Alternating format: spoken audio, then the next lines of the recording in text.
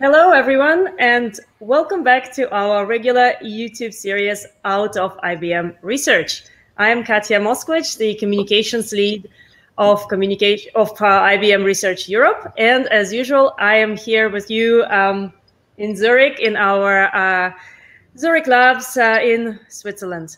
You know, it's actually quite funny when I mention that I work for IBM to people. Often, what they think about is computers.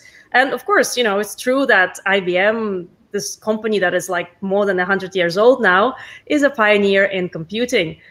Of course, it made computers mainstream, brought them to people's homes, and it's also been leading developments in AI, in artificial intelligence, and lots of you probably have heard of, IBM Watson computer, for example, winning the Jeopardy game in, I think it was 2011, right? But what's also important to remember is that for like 3/4 of a century now, IBM has also been doing research, really, really cool research, of course, in AI, yes, but also quantum computing. You know, this wonderful thing here is a model of a quantum computer. And if some of you haven't yet seen our webinars about quantum computing specifically, I advise that you do search and go back and watch one, for example, from February, where we explain what quantum computing actually is. But we are also doing really cool research in security and hybrid cloud.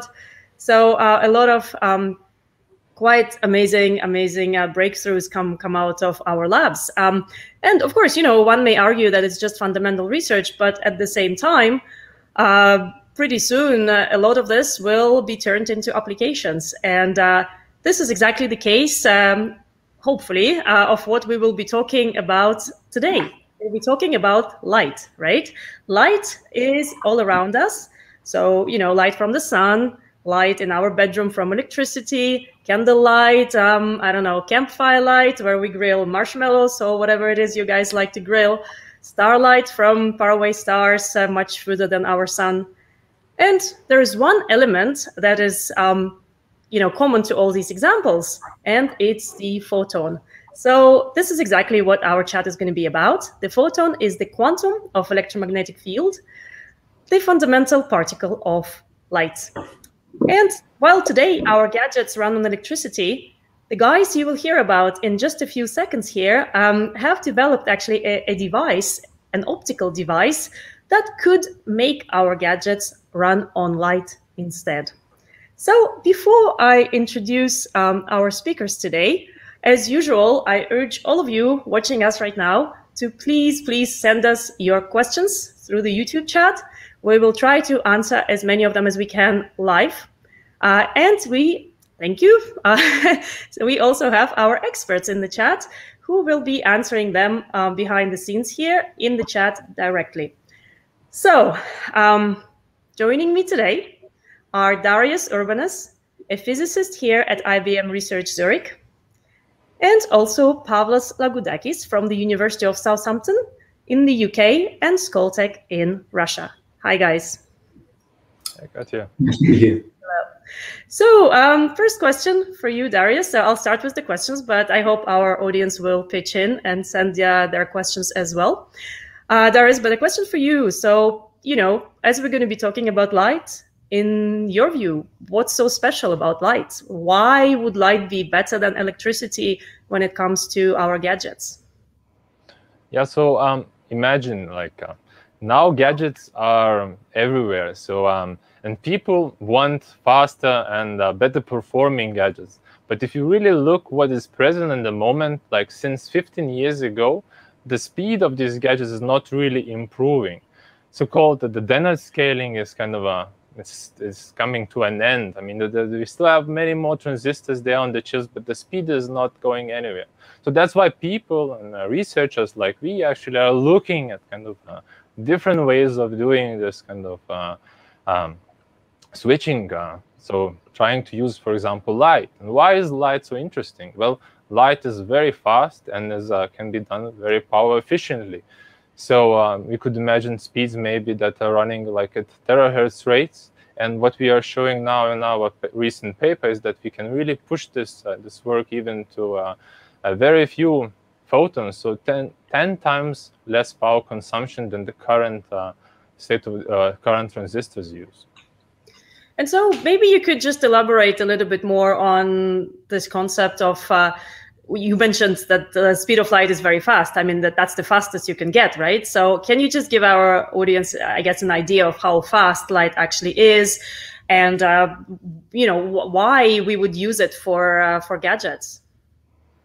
Yeah. So in the end, like the light is of course traveling at the speed of light. So I mean, in our fundamental work that we did, we have we are using this. Just 300. What is it? 300,000 meters per second, right? I mean the actual. Yes. So, but in the end, the idea is really that we are able to run the idea is to really have them in the long term, to have these devices being switched at the very fast rate. So like 1,000 times or 100 to like 1,000 times faster than the nowadays transistors, and of course at the very low power budget. That is like the really the goal in this research field.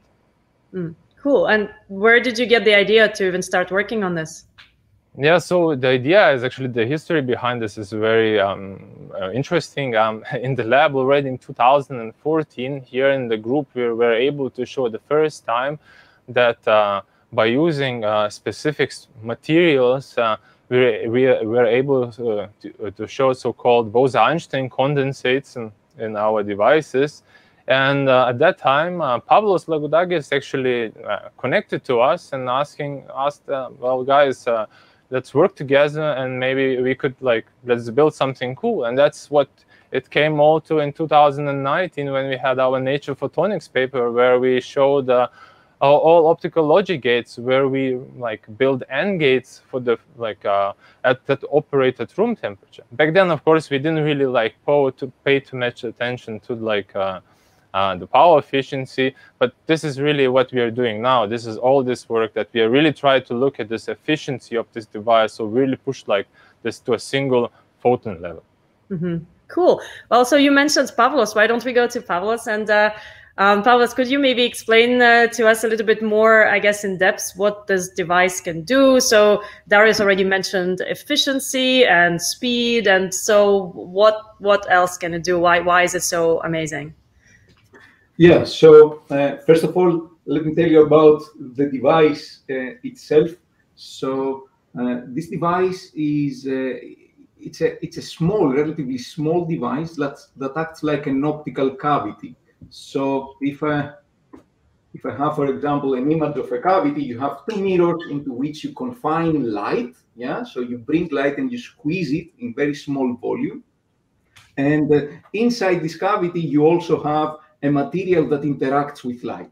So you have something that absorbs light and emits light.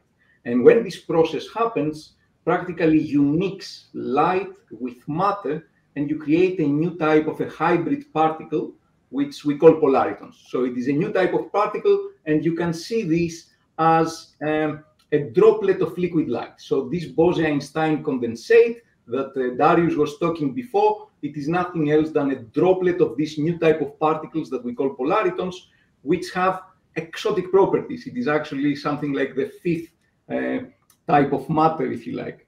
And this kind of exotic state now, once you can start interacting with it, you can start playing with these exotic properties. And what we did, if we can see, for example, the cavity, a schematic of a cavity, what we do on this device, we shine light, we create this droplet of light, and then we can now manipulate it using down to single photons. So you can use this, for example, as a switch. You can use one photon to create this liquid droplet of light, which then results to many photons coming out of the device. Yeah, so it is like a light amplifier, like you have a sound amplifier. Imagine a light amplifier. With one photon, you create a lot of photons that carry the same properties. Yeah, so this is and this is the type of the switch, which then you can use to amplify signals. And of course, there are many applications that carry on from there. Switching and amplification, they are the two properties that are connected. So we see here in an image, for example, here what you see schematically is this kind of cavity So this is now a horizontal cavity. You see these blue and red layers, which is like a milfei, if you like. But this kind of milfei confines light in the very small green area in between. And in this kind of device, we can send a single photon, and we can use a process of amplification, which practically creates this polarity and condensates to amplify it and create a lot of photons coming out. And we can do this very fast. So this is what Darius was saying. We can do it down to terahertz rates. So please carry on. Wow. So that's, yeah, that's, you said, if I understood correctly, a liquid droplet of light. Is that right? That's, yes. I think that's, I don't know what our audience is thinking there, but to me, it's completely, you know, impossible to imagine. How can you create a liquid droplet of light, right? It's like already light. I remember this whole debate I was reading about in high school when I was studying physics about the, you know, wave particle duality of light, right? People didn't know for the longest time whether light was a particle or a wave or both or what. And now you guys are adding this fifth state of matter into the mix. That's, I think you're just complicating things even more.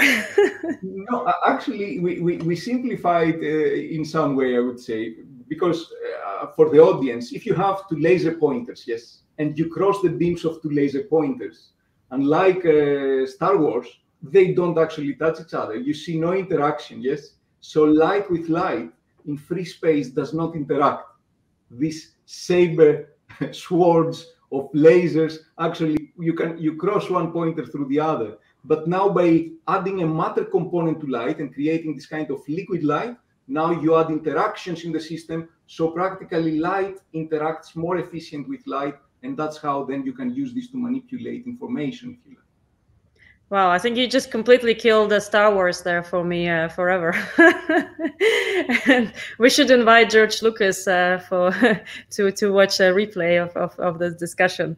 But speaking of lasers, though, so you work with lasers, right? So this work involves lasers, if I understand correctly. And funny enough, I don't know if anybody watching us right now is based in Russia, but you are in Russia now, right? And it was the Soviets that pioneered laser research half a century ago, right? So I just wonder how it feels for you to kind of work on lasers in Russia, you know, being in the country where that pioneered this really cool invention. Yes, actually, in Skoltech, this is a new university in Moscow, which was established in collaboration with MIT. This is a view of the lab, which we set up in 2016. We moved actually into the building in 2016, and we set up a lab which is dedicated to hybrid photonics. So practically this kind of liquid light, its fundamental properties and applications. And in Russia, they have, as you say, a lot of history on lasers with the semiconductor laser and the late Professor Alferov, who actually visited us in the lab. So the inventor of the semiconductor laser, he was there when we were setting up, super excited about that this research is really moving forward. And yes, we are using lasers in our devices. As you saw in the lab, there is lots of equipment. We are using lasers which are, unlike pointers, they use very short pulses. This is really like a billionth of a second in width, these pulses, so very narrow pulses of light, so that you can do very fast manipulation of information. And what you saw there earlier, it was actually a photo of the three lead authors of this work. These are three colleagues from Russia who really made this happen in this lab that you saw. And working in Russia, it is actually especially in Skoltech, it is like working in any other leading research institute. But the advantage for me that I have worked also in Europe for many years is that it is the human capital. The people have a very strong background, a very strong science background.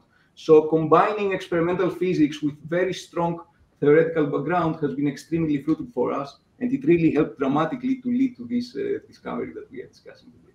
Wow, yeah, super cool. Because actually, we forgot to mention that this discovery, this optical switch, the paper is being published in Nature the leading science journal, right? So that's really quite an amazing achievement.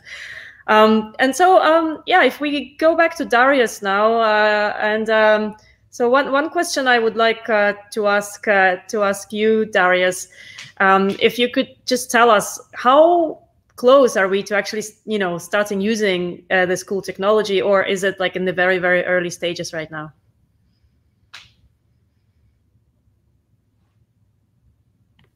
Darius? I think Darius might be having technical issues there. So, Pavlos, I don't know if you maybe want to step in. Yes. So, sorry, to really go back to your question, can you repeat, please? Yeah, how close are we to actually using this technology? So this is a technology at its infancy. Yes. So we just discovered that we can actually do this. We can switch this kind of liquid droplets on and off using a single photon. And what we have been very much interested is in the physics behind, in the fundamental science behind that enables this process. So now that we know that the process is there, this is the first step, if you like. Now we are working towards going from having one switch, one transistor, to creating arrays of these transistors, connecting these arrays of these transistors, building, if you like, polariton circuits, so circuits of these liquid light droplets, and from there, you can use then this very fast speed of switching for making some basic operations.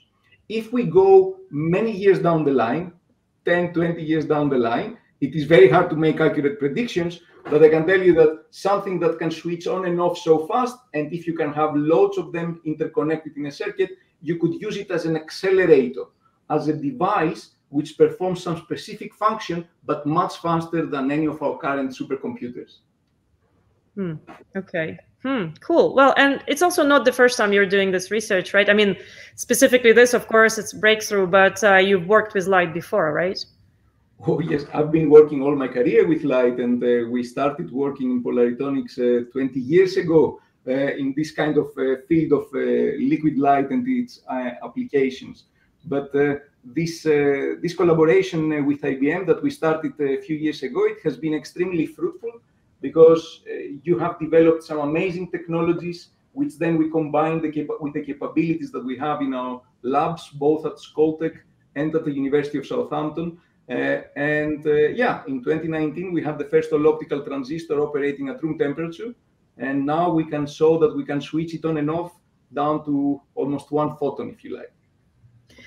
Cool. Well, I wonder if Darius is back online now. Maybe we should check if he's there. Darius? Hello, everybody. Can you hear me? Wonderful. Yes. Perfect.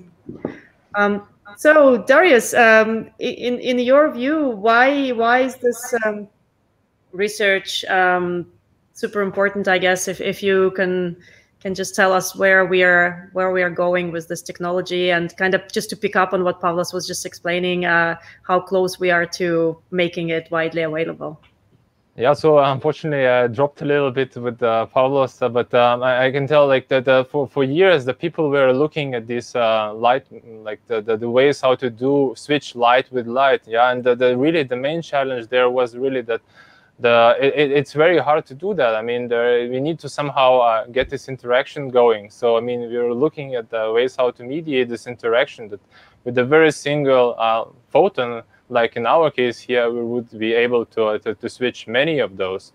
So yeah, so I think this is really this work that we are here, what we demonstrated is really like a really kind of a groundbreaking step towards the future. So I think it's really like motivates like researchers and like the others, like the students also, to like look into this field. So yeah, for me it's fascinating. Absolutely. No, super cool. And I mean, one possibility, and correct me if I'm wrong, but I guess the possibilities are quite limitless as well. And I wonder if we could actually extend it to quantum computing in the future. What's your view? Yeah, I mean, you know, nowadays quantum computers, they're like, I mean, in the future, let's say if the quantum computers would like to communicate with the quantum computers, I mean, they will need also to transduce the microwave frequencies to optical domain. So for example, if these quantum computers start to kind of communicate with the photons, so maybe at this point, really in the future, this kind of fast and efficient switches could maybe help there. But yet again, I mean, this is very far in the future, and at the moment we're really at the fundamental level where we're really switching photon with photons with at very low powers. Cool. Great. I just, before we go to the next question from me, I just want to encourage the audience to please ask questions in the chat, and our chat experts to please pass the questions to our speakers here as well. That would be great if the speakers could also answer some of the questions. So if you could, send them our way, that would be super helpful. But for now, while we are waiting, if I can maybe ask Pavlos the same kind of question on quantum computing, right? Because we were chatting before, and you had quite an interesting explanation, I think, as well, that I think our audience may really enjoy. Pavlos?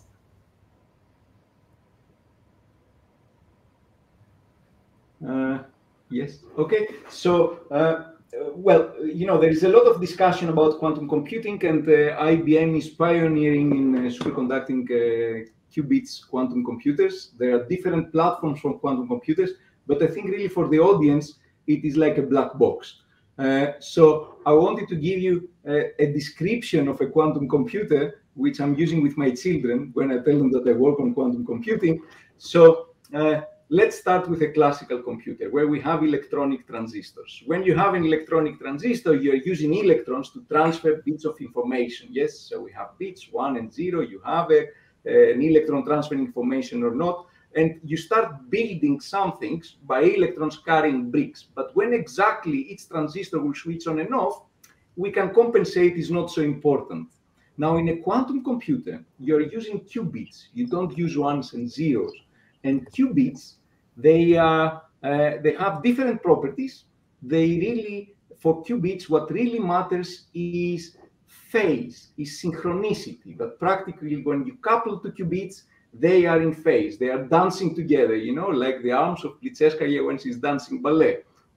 So now when you go from 2 qubits to many qubits that you want to build, and you don't want to have just 100, you want to have tens of thousands in order to do something sensible, it is like you are coordinating an orchestra. So a quantum computer would need to have all these qubits singing in phase. It is like all the instruments of an orchestra. Each of them can do something slightly different, but they all need to be synchronized in some way. Now, with qubits, there is a lot of work, and with quantum computers, a lot of work, different platforms of how we can put more and more qubits and maintain this synchronicity. This is a very big issue now. Now, let's go 10 years down the line where you will have your quantum computers in IBM, and now we have 2 of these quantum computers. So look at these 2 quantum computers as 2 symphonic orchestras. So it is like having an orchestra in the Bolshoi and another one in the new Bolshoi. And you want somehow to synchronize the 2. For that, you would need a device, or you would need a medium that would transfer, if you like, the beat. So you take a violinist who takes the beat from one orchestra, walks from one concert theater to the next, and then the 2 orchestras, they are synchronized. But it is very important that the phase, the coherence, the synchronicity is not lost while this guy is walking from one orchestra to the other. And the best way to do that is by using photons. Electrons interact very much with other electrons, and they lose this information of phase, yes? They desynchronize. But photons, they are very pure, and as I said before, a photon in a free medium does not interact with anything, so it doesn't lose, if you like, the coherence, the beat of the first orchestra. So through these photons, you can connect 2 quantum computers. And of course, when you are dealing with 1 photon or few photons, then you have the issue that photons can get lost. And that's where you need this kind of devices where they take 1 photon and they create many photons with the same properties. So you can amplify, if you like, the beat, transfer it, and make 2 quantum computers communicate. Now we are very far from that. This is really, if you like, this is in the future. People can imagine different applications, but since we have now the schematic that we were just showing, I wanted to say that what we are trying to do now, and if we can go back to the schematic, is that we have these single photon switches, individual ones, and what we are trying to do is to put them in an array where we can connect them together. We are not aiming for millions right now. We are aiming for a few dozens of them, where they talk with each other, and we build a basic circuit of liquid light droplets, as you see on the schematic. Thank you. Wow, that's super cool, and I like the colors on the schematic. Something I would definitely put on my desktop wallpaper for sure. But thank you for that explanation, Pavlos. Now we are finally getting questions here for you guys, and one here is for Darius. So Darius, could you explain a little bit more in detail what is the environment that the switch actually works in? Is it cryogenic? Is it atmospheric? Is it vacuum? Well, the experiment actually was done at room temperature, so ambient conditions. So this material that we use is really special, so to say. Yeah, it supports these light matter interactions yeah, at room temperature, which is like unique to what we are to this work. And yeah, I mean the whole device is tailored according to that material. Okay. Cool. Room temperature. Well, that's yeah, even. That makes life even easier. Exactly. To scale it, I guess, as well in the future, right? And somebody else is asking in the chat here, or actually maybe it's the same user here, called Lightning Rod QQQ. Very cool nickname, by the way. So Lightning Rod is asking, what is the current physical footprint of the switch? Yeah, so the devices that we here had is like on the order of 10 microns, which is like 1/5 of a human hair in the diameter. But I mean, this is still a very large device if we now compare this to electronics, so transistors. So and a transistor could be like 1,000 times smaller than that, like than the human hair diameter. But despite that, I mean, there could be also like approaches, in the future where we could really benefit, like that we could, if we could build like circuits that would not really benefit from like the size, but let's say we could have a few of these elements, but if they could be, let's say, run very fast and very efficiently, I mean, this could be also like really a great thing in the future. But yet again, yeah, now it's really like that we are only like thinking about like one, and then as Pavlos mentioned, like coupling like 3 or so and having them like efficiently operated. Cool. Yeah, well, let's go back to Pavlos, and I've got a question for you now that we're waiting for questions in the chat. What is the switch actually made of? The switch is actually, surprisingly, for talking about a transistor, it is made of an organic material. So inside this cavity where we confine light, instead of using your traditional silicon semiconductor, which actually does not interact so well with light and it does not emit light, we're using an organic material which was designed very long time ago, more than 20 years. Our colleague Ulrich Seff from Wuppertal University in Germany, he designed a polymer which looks like a ladder practically. So it is a ladder type polymer, which is very robust to its interactions with light, and that actually was one of the key elements that enabled us to work and do research, very intense research, which lasts for many years on this material in this cavity, and really come to the demonstration of all-optical transistor and single photon switch. And that tells you something about the history of science. I mean, we are very happy with our result now, but it is the result which is based on the research efforts of many people from many different places of the world, yeah? And in some way, incoherently initially, and then with some coherence, some synchronicity, we start collaborating and we come to the outcome, which is this single photon switch that we are discussing now. So it is an organic material from all types of things that IBM would use. Yeah. Cool, cool, very cool. And thanks for that. So we've got another question here from a user called Shiv Arya. I hope I'm pronouncing the name correctly. What type of light are they using in making the switch? I'm guessing probably the meaning is probably not making, but in operating the switch. What do you guys? How would you answer that? Who wants to take it on, Darius? Yeah, so so what we are actually using is that we use kind of like a create a. So we excite our device. So still we use quite a lot of power to create to excite our device. So the power budget is still large. However, then we send a single photon to our device, and that device triggers like an avalanche process. So basically, all this the energy that we use to excite this device is in there. And then when this one photon comes, it basically dictates all the rest of the photons that are there already, like in excited. So they kind of like we stimulate them. So there's like they go as one in one big group. So they are emitted. So we kind of control with like single photons. We are able to really like force the whole group to move together like in phase. Wow. Okay. And so just again for me to kind of understand, and I wonder maybe the audience is also asking themselves this question, but so basically this switch would make my phone, my computer be much faster, right? So the pages would load faster, or what exactly would actually change? Like, if you just use an example of technology we have today.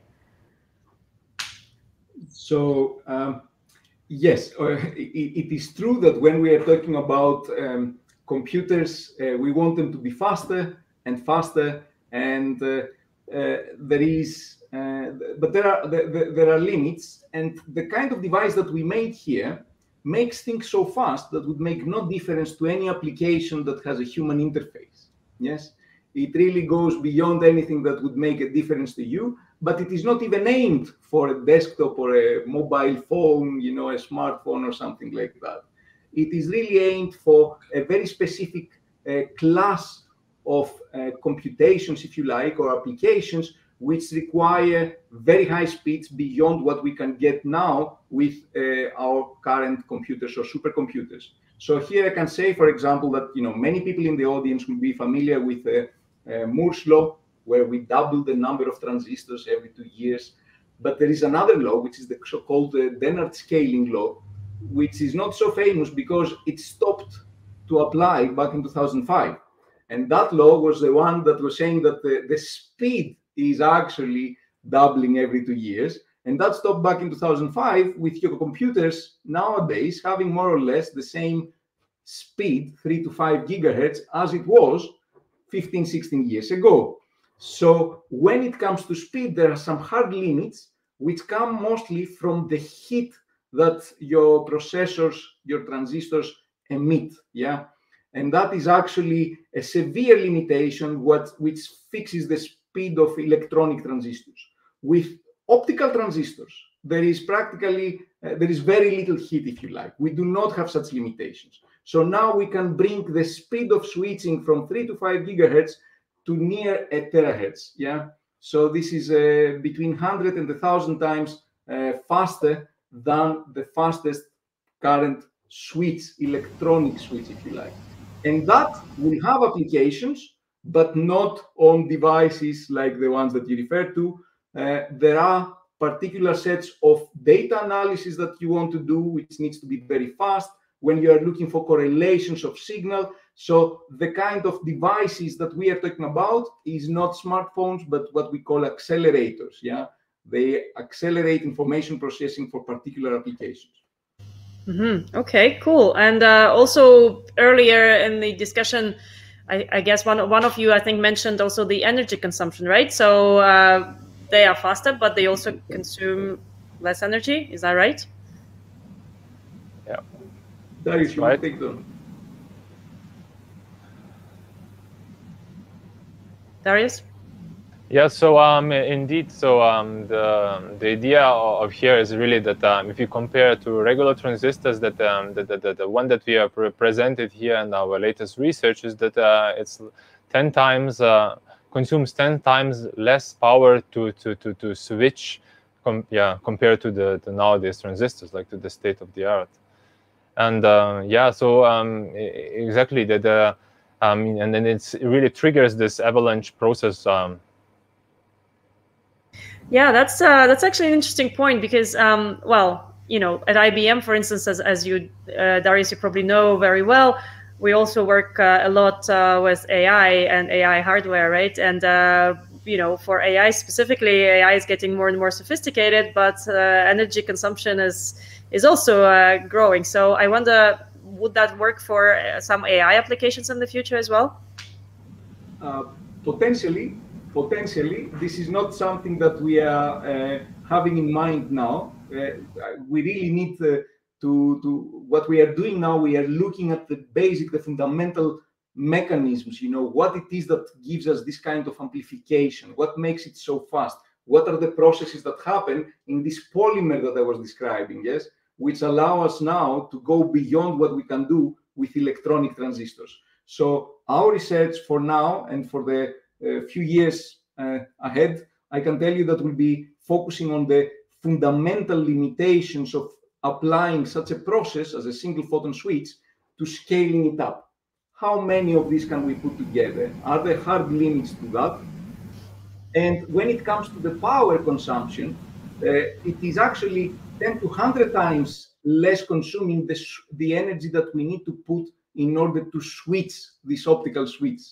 So it goes down to 1 attojoule, and 1 attojoule, well, what is a joule for the audience? 1 joule, it counts energy in physics, and it is if you had, you know, if you had a resistance of 1 ohm and you pass a current of 1 amp for 1 second, that would give you 1 joule.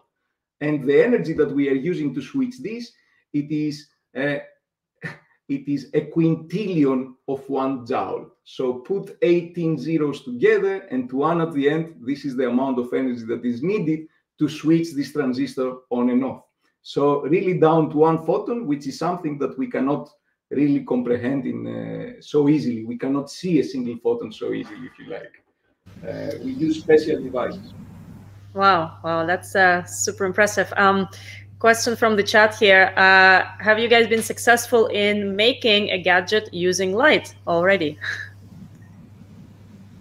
Yeah, so we are working at the moment as well, trying to maybe even connect several of those, like integrated them. We are also working with Pavlos together to integrate these devices together. So yeah, so the gadget would be, I would say, not really a gadget, but more like a chip that could do like gate operations, like we showed like in our previous Nature Photonics paper. But now, if you could like push this towards like use the know-how that we achieved now with this in this work, I mean, we could make them efficiently and make this efficient logic gates.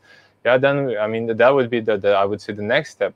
But as like I would say the gadgets as this, I mean, yeah. So this is hard to imagine currently, as is this really a fundamental research. But I mean, you could imagine like yeah, to have like a few gates that could be run at this low power consumption and very fast.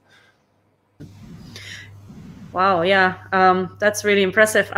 So another question from the chat here, actually quite an interesting one. Is the optical switch analogous to the qubit? And I guess in a way, because we were talking about quantum computing, right? And photon is the quantum of electromagnetic field. That would be, yeah, what do you guys think? It is not analogous to the qubit at this point. It is analogous to a bit, if you like. Yeah. So it is analogous to a classical bit.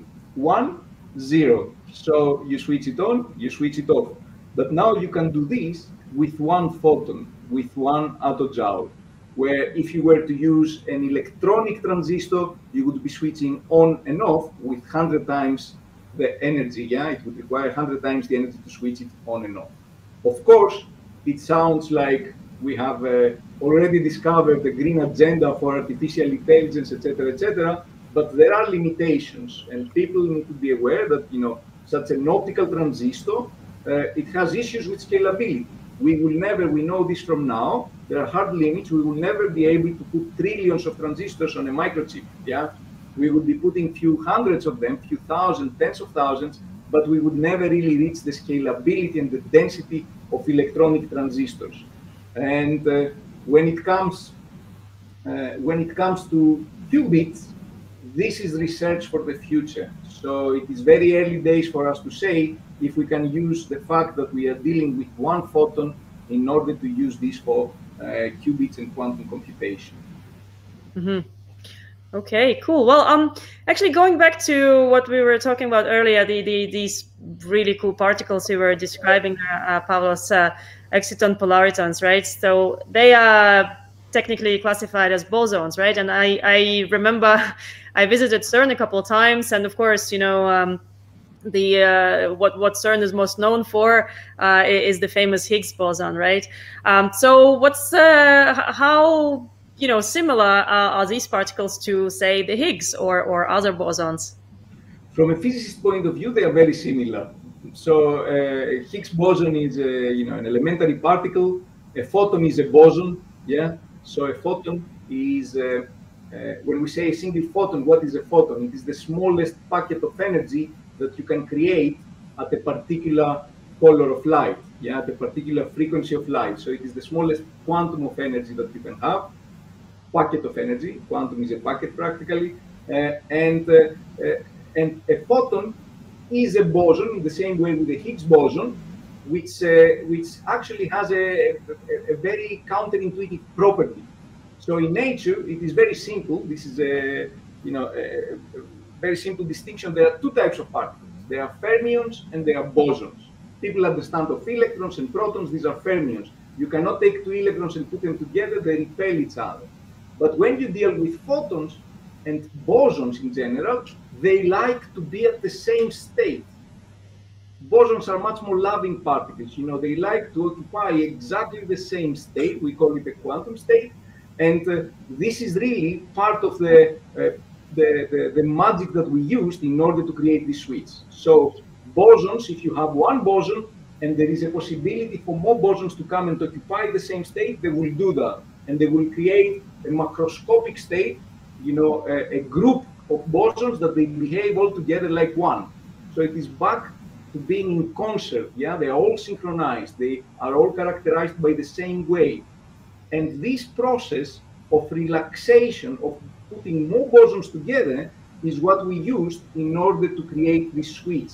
So we put one boson in, which is one photon, and then 23,000 more bosons, yeah, are coming in. So we can amplify, if you like, light by a factor of 23,000. This is a very large amplification number, but the process behind it is actually this affinity of bosons to a boson which is at a lower state. They all go and occupy the same state in the system. And that's what we use in order to embed this kind of strong nonlinearity in the system, which allows for this single photon switch and application.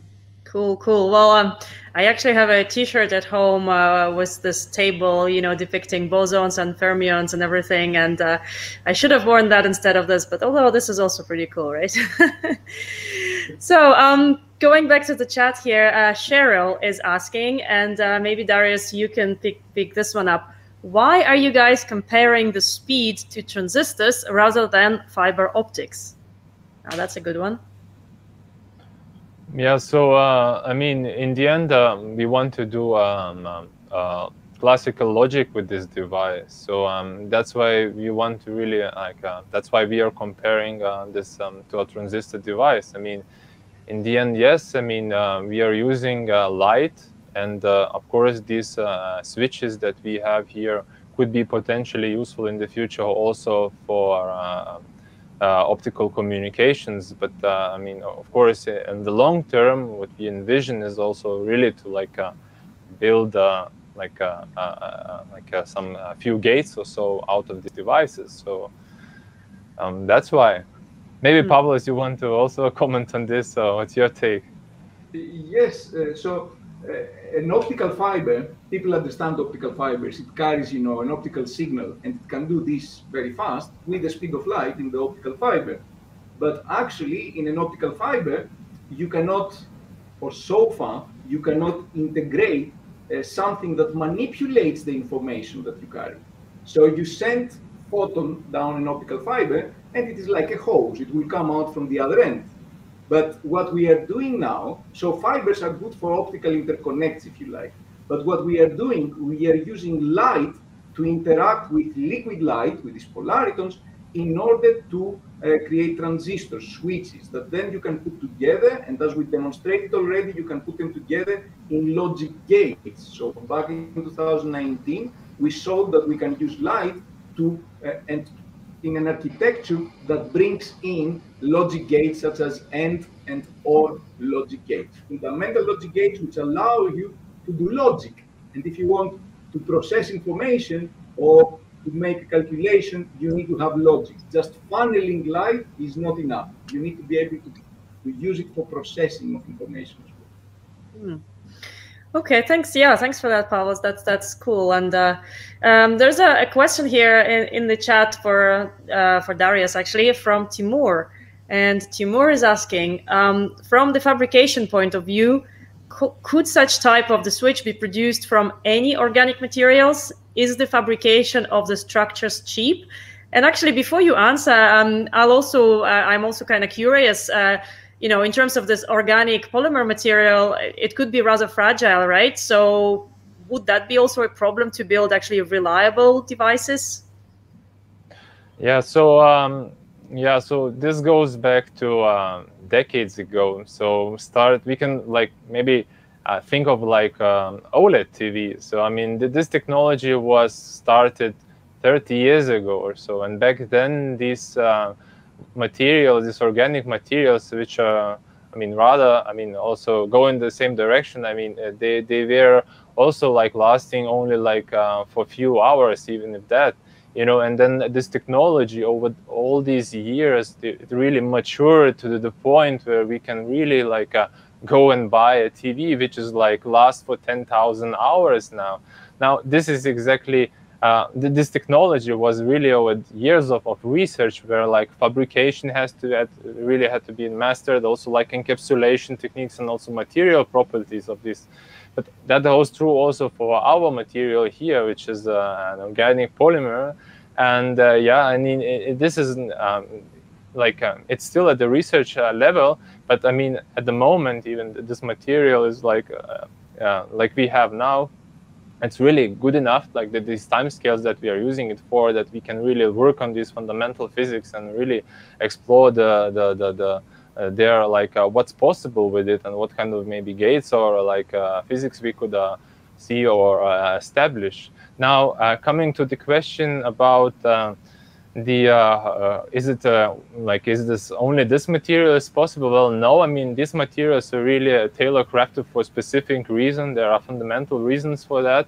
So first of all, it has to support these light-matter interactions, and there are specific conditions for that. So as we discussed before, we use polaritons. So this means light is interacting with the medium there, and that medium has specific properties, so meaning that has to support this interaction with this light. So, and there are also other limitations there are specifics towards that it has to be around at room temperature, so that there are also some physical conditions that apply. But in the end, from fabrication point of view, we are still developing of it, and like in OLEDs.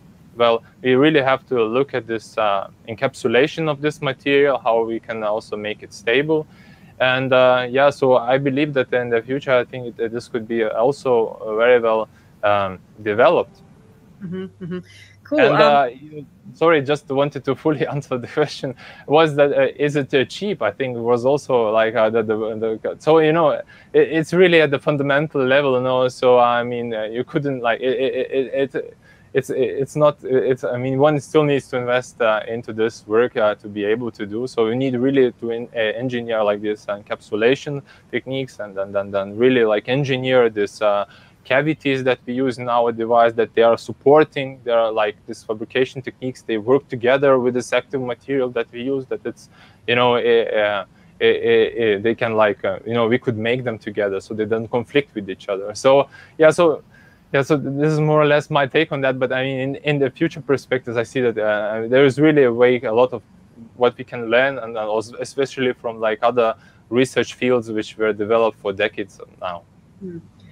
Yeah, great. Actually, somebody here is asking, well, you answered part of the question already, how robust is the organic material? So you answered that. The second part of the question from this guy with a really cool nickname, Bruce Billis. Interesting. Reminds me and many others of a famous actor, of course. Anyway, he's asking, does it age well? It ages better than most of the materials that we have been using in the last 20 years in organic polaritonics. So IBM, in collaboration with the University of Wuppertal, have done an amazing job to make some of the best organic microcavities, as we call these devices, organic devices in the world so far. So we can, to answer the question in terms of, you know, a researcher, we can be working on this. We have been working on this device for many years, and it is still working as in day one. So Professor Ulrich Seff, he really managed to engineer an amazing molecule which is extremely photostable and has enabled this field, because as we started the discussion earlier, IBM demonstrated this kind of coherent wave of liquid light, the first liquid light droplet back in 2014, using this particular device, this particular sample that we are using up to now. When it comes to organic LEDs, organic displays, they age, and sometimes they even age faster than the device that we are playing with now. There is another question that has come, an interesting one, from Jan Blomart and Lerner Dude. If you're interested, Katya, Yes, indeed. So why don't we go to that? So why don't you tell us how fast is the amplification process? So there is yes. So the amplification process takes place in a sub-picosecond time scale. So this is less than 1 trillionth of a second. So if you wanted, for example, to see it in terms of frequency, faster than a terahertz, if you like, yes. So we can switch on the amplification very fast. The limitation on the switch, on how fast the switch can be, it is not on the switching on, which is practically instant for anything that we can interface with, but it is on the switching off, which takes a bit longer, and that's really where we say that it can go up to 1 terahertz. But if the switching on goes as fast as the switching off, we could go to multiple terahertz, yes, as operating frequencies for this kind of switch. And that relates to this interesting question that came from Lerner Dude, I think, which is this could be used for something that requires low latency. Potentially, yes. You would need to be able to interface in the right way with it, in some way that you can read and write the signal as fast, at least, as the switch is switching on and off. Cool. Okay. Well, in the last 5 minutes, I guess would be good to talk about the history a little bit of optical computing, because Darius mentioned previously that, of course, this research on optical circuits has been going on for quite some time. So how is this research different? Like, if you were to sum up what you've done now, based on what's been done by other researchers and you guys as well in the past few years, what is the actual kind of breakthrough here that is different from everything else? Darius? Yeah, so I mean, people were using now like light matter interactions as well for this, but they're mostly also used in weak light matter coupling regime, so-called. Here, in the sense, we use these quasi-particles, polaritons, which work in a strong light matter interaction regime, as we discussed before. And yeah, I mean, we really like the breakthrough and this ability to really push this towards this super low energy consumption per transistor is really a key, and that enables next steps where we could imagine like having multiple of these transistors together working. Yeah. And what are the main challenges, would you say, right now in these optical switches? Yeah, so first of all, of course, one is the material. There we are actually working with also with Pavlos, and we are working also other materials such as perovskite. Perovskites that we also had recently a Nature article there that we could maybe use other materials that are maybe more suitable towards for using these applications more in general, like to increase this light matter interaction, so making this process even like maybe easier to use, but also like integrating these devices. I mean, we need to be able to connect them together somehow. So for example, coupling these two different transistors. So also on this, we had like a paper also recently where we showed like waveguides that we could envision that we could use how to couple these transistors together. So and in general, like the power consumption, like how we could not only like the switching, but also power budget. I mean, the challenge is really how to reduce that, because we are still now the total power budget is still millions of the photons, but I mean, we still are able to switch them, but maybe reduce them. And then, like, of course, in the fabrication point of view, that's what really where the advancement has to be done, such that we really could like integrate them and have several of them together. Okay, cool. And just, I guess, again, maybe to talk about the applications a bit more. So I know we touched on this before, but I'm sure lots of people are, interested in where it's actually going to go, right? So can we use it in computers or telecom devices? What are other possible applications, if you could just kind of reiterate and sum it all up? So who wants to take it, Pavlos? Darius, it's up to you. Make your mind. I mean, we can switch. Yeah. All right. So really, the work that we are presenting in this Nature publication, and you can keep Darius on the chat here in case he wants to add, it's the outcome of many years of research on the fundamental science that underlies the processes that we discussed. And talking of applications, it is we are realistically, for the next 5 years, we are working together with IBM and several other European partners in creating arrays of these switches. Yes, as I showed you previously on this image, to connect several of these droplets. We are working to connect several of these droplets both for logic circuits, which we discussed, so optical computing in the sense of logic, but we are also connecting this kind of liquid light droplets for a different type of computation, which is called analog computing. There is a class of problems in nature where there is no equation that can give you the answer. It is not about solving it, as we say, algorithmically. Yeah, you need to have to try different solutions and then find the one that solves the problem. And for this kind of problems, we are using what is called the simulator. And a simulator is a completely different, like quantum simulators, a completely different class of computers that solve particular problems. So with liquid light, we are also creating arrays of droplets in order to really map on this system complex problems that scale exponentially as you increase the number of variables in computation time, which are completely intractable with current supercomputers, and try to really make this liquid light computing to help us to find answers to these complex problems. So if you like, liquid light computing has two arms. One is on logic, optical computing, as we discussed so far, but it is also on simulation and quantum simulation for solving non-algorithmic problems in the simplest terms. Cool, great. This is perfect. We are out of time, but thank you so much, guys, for a fantastic discussion. Thanks to our experts in the chat, and of course to the audience that joined us from around the world. And people in the audience, please do send us your comments, ideas, suggestions for future webinars as well. You can find me on Twitter. You can find both experts here on Twitter as well.